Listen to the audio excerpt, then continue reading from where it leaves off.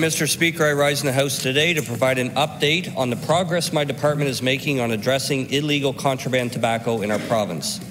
Mr. Speaker, in the past 8 months, peace officers from the Department of Justice and Public Safety have seized more than 1 million contraband cigarettes, and 27 people have been charged.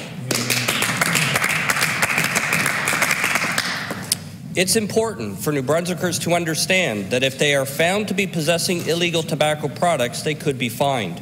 The minimum penalties for having illegal tobacco range from just under $300 to as much as $4,000, depending on the quantity seized. Of course, the penalties for trafficking these illegal products are much greater than that. Mr. Speaker, purchasing illegal tobacco products may seem harmless. However, it is imperative that people understand that it indirectly supports organized crimes, including harder drugs and weapons. It hurts businesses that abide by the law.